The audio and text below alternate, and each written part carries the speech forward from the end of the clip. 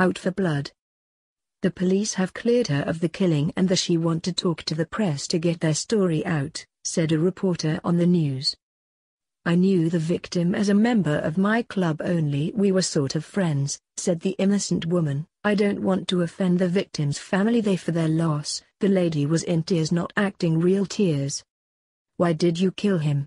Asked a reporter. I didn't, I was cleared by the police, said the crying woman. The jury is still out on that, said another reporter. I was cleared by the police, said Astra Damani Gray, the vampire queen, starting to realize it was trial by media.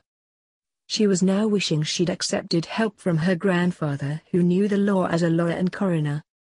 Did you take the victim dancing at Rocky's? Asked a reporter. I don't know, it was last year, may have, said the confused accused. Rocky's opened this year, a news anchor said later after the interview, which was more like a group of sharks smelling blood in the waters. It was more than apparent no one had bothered to inform the Queen what the allegations were, and no one did their homework. The anchor said. I must point out I am her grandfather, said Dr. Blake Alexander. He looked her age, neither were human. Blake was not a vampire, he like her was an alien who didn't age beyond the age of 25. Blake was the host of the Crime Report on the King Network, a cable channel. I may not be Jenny on media or the media show, Blake said, they were a show which critiqued the media's behavior. But I think Jane Cornwall and her channel didn't ask the Queen for her side of the story, and the reason Cornwall, I believe, did the expose was because she was close to the alleged victim, Blake said. Kerry O'Connor is in her town to get feedback of the man and woman on the street. Hello Kerry.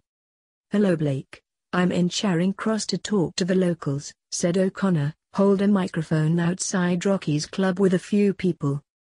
I stopped these people to ask them what they think of the case, said O'Connor. Hoodie turned to an old lady. What do you think about the case? Asked O'Connor. I feel sorry for her, the reporters were so mean, said the old lady in the mic. O'Connor turned to a young goth teenage boy, not sure what to make of the boy. What do you think of the case? Asked O'Connor.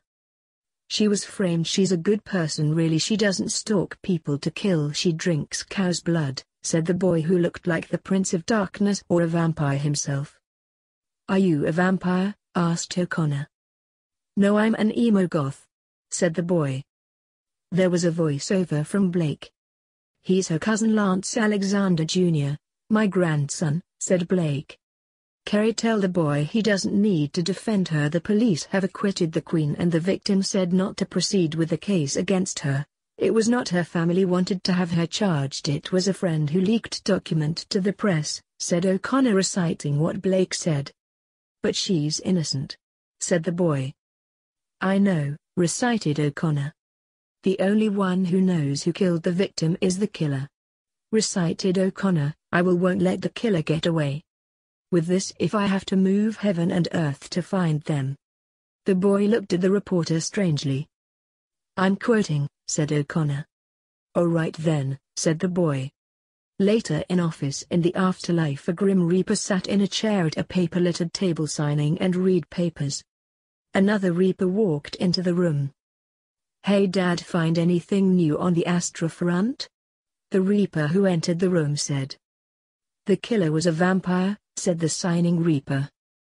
Nothing new. Doesn't the victim's ghost know his killer? Said the son. No, he doesn't, he only thinks he was wrong about Astra. He said she wasn't hunting him, he was paranoid, said the father. Any suspects? Asked the son. Someone who hates Astra or the victim, said the father. Well done, Captain Obvious. Did you think that up or did someone else? The son said sarcastically. I know it's obvious, said the frustrated father. Those two never had a good relationship. I called you here for help, not a snide comments, but I should expect them from a serial killer. You are as bad as vampires. I have to clean up after you, the father said coldly. Dad, a voice said. What is it, Junior? Asked the Reaper's son, turning to his son, the Prince of Darkness. I heard about the victim going to the police with a friend of his, said the Prince of Darkness. Yes, said his grandfather, who was Blake, the local coroner also. Who was the friend? Asked the prince. "Ah, look," said Blake, rummaging through his papers. "I can't believe it," said Blake. "What?" asked his son Lance Sr. "It was Jane Cornwall," Blake said. "No wonder she did the expose," said Lance Sr. "Is she a vampire?" asked the prince. "I will go and see. Coming you too?" asked Blake. "How did you get in my locked dressing room?" asked Jane Cornwall, seeing 3 human men in her dress room. "Excuse me," said Blake, pulling a cross out of thin air and touched her head with it. "It burns," shouted the reporter. "Yes, she's a vampire, Junior. Why did you kill John Franklin?" said Blake. "What are you?" asked the reporter. "The coroner," said Blake, bowing his head slightly. "How can you be here?" asked Jane. "That doesn't matter. What matters is why you kill your friend and framed the Queen of Vampires," Blake said. "I see you are fishing. I'll bite.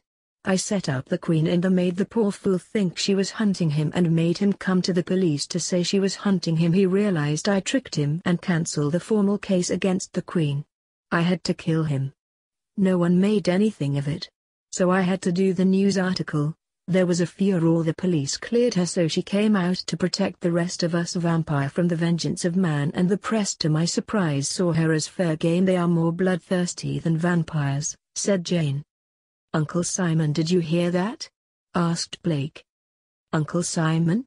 asked the confused Jane. Moments later the room was full of policemen. "Yes, Blake," said a policeman. "How? Where did they come from?" asked Jane. "They were there. I just enchanted you so did not see them," said Blake. "You? Are you a magician?" asked Jane. "Obviously," said Blake.